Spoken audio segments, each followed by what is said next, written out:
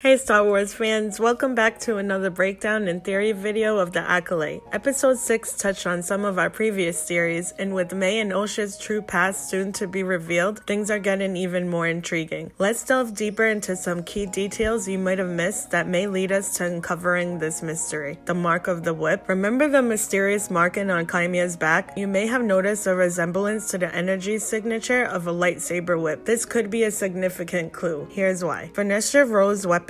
We know Jedi Master Vernestra Rwoh wields a unique lightsaber that can transform into a whip-like blade. A connection? Could Qimir's mark be a connection to Vernestra? Did he encounter her in the past, maybe even as an apprentice, perhaps receiving the scar from her whip? I think one of the biggest points in the Acolyte is how the Jedi are portrayed, and it shows there are gray areas in what we know of the Force and the Jedi Order. Previously discussed how Sol and Vernestra may be hiding a dark secret they don't want other Jedi or the Republic to know because of the idea of a Jedi turning on other Jedi may be too much of a threat for political favor and overall power, as it could tip the scales. The Sith and the dark side are always lurking. It could create more powerful political enemies because of the Republic's doubts of the Jedi Order being able to protect the galaxy, and spread feelings of fear, anger, and loss, all threads which the dark side could manipulate. Maybe Qimir's scars were received by his true master. If he is a Sith and just an acolyte of a more powerful figure, his master would likely be much crueler in their teachings and could have left such a terrible mark. Also, he claimed to once have been a Jedi long ago. Could this all have taken place during the fire at Brendok? It seems Qimir has ties to Sol, the Coven, May, and Osha from all of his remarks, like how he knew Osha was keen to the dark side, the power of two, Sol being misleading. Could his past be tied to past events directly related to the Coven, the Jedi Order, a Sith Master, or Vernestra through his mark? We have a new suspect to ponder. If Vernestra fames Sol like some think, it may be because she misunderstands and fears a larger threat than the events of Episode 5 because of the past, or is trying to cover the Jedi's influence. I think the Jedi Council will likely confront the harsh reality of Qimir's infiltration, and they will formulate a plan to combat a new Sith threat, or somehow they cover the whole thing up. Sol's enigmatic words. Sol's true allegiance and past remain shrouded, which we have discussed throughout the season, but his final message to Osha and May left us with a tough ending once again. Let's explore some possibilities. The ending where Osha puts on the smiley Sith mask that is reinforced with kurtosis, the same substance that runs as a vein through Qimir's evil lair and has correspondence to Darth Tenebris, who is the master of Darth Plagueis, is reminiscent of Darth Vader receiving his helmet for the first time. We too have noticed her odd leans to the dark side, watch my previous videos, and also how despite her wish of becoming a Jedi, she may just be a pawn in her own dark destiny. Will Osha succumb to grief and anger, or will she find the strength to resist? Sol's message and their true past may play a crucial role in her decision. Sol left Vernestra and the Jedi rescue team to create their own conclusions about the events on Kofar, even if he may face scrutiny or much worse. He already believes he will have to face the council for his past with the twins, which may be confirmed to be on the darker side. Characters' intentions with May or Osha could come from a place of love and protection, or could be twisted into using their powerful energy as possibly a Force dyad for another agenda. Clearly, Qimir is trying to influence Osha against the Jedi, and he seems obsessed with revenge and the power of two, which means we should see the real capability of this power and its rippling effects. Osha wasn't capable of becoming a Jedi, possibly because her thread was already being woven with the dark Force. Her destiny may be as dark as a sensation deprivation mask she was so curious to try on. What are your theories about the scar, Sol's message, and the future of the characters? If you enjoyed this video, I have a playlist on the Acolyte that includes more speculation. Blast your theories in the comments below and hit that subscribe button for more Star Wars content flying your way at light speed. May the Force be with us all on this wild ride.